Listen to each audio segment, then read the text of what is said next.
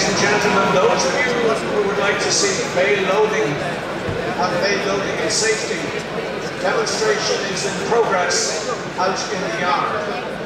You're very welcome to go and see it. There are 6 or 7 tractors loading and unloading bales. It's a spectacle. I suggest you go outside and enjoy it. I'd see him never get there. See him never get there. That's it, right? Yes. No, but I don't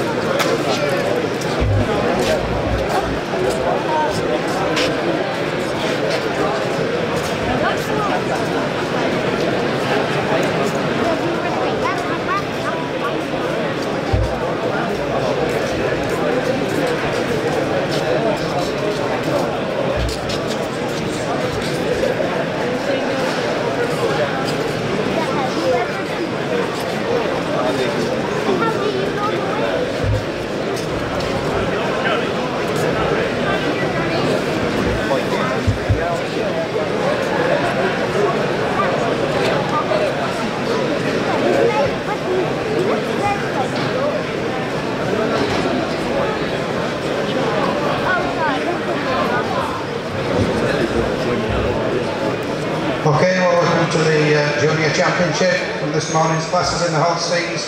We have 6 that are actually all the first prize winners down the centre of the ring that have won their respective classes. Very well matched group of heifers. I think when you look at these 4 younger ones that are at the front of the line, they're all very much in a tie. A silver heifer that won the first class out this morning. A young calf with tremendous depth and strength. Very elegant calf, moves well. Comes into the championship in great form. Then the other heifers, they're very deep, open calves, but this calves with strength between the front legs, the heart in the top, great breed character.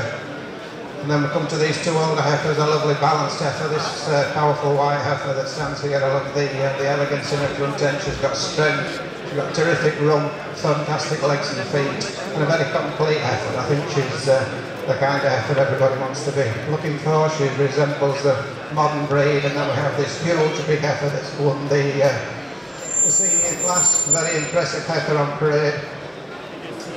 But I'm going to be honest, if I had this heifer at home, I would have expected it to be in milk at least 4 months.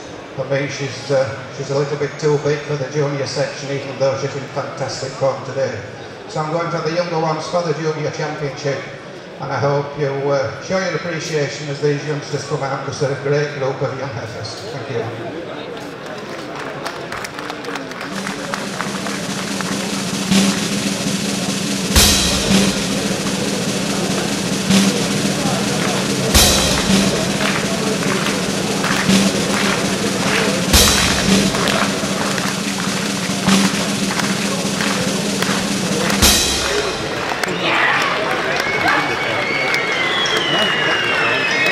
Number 147.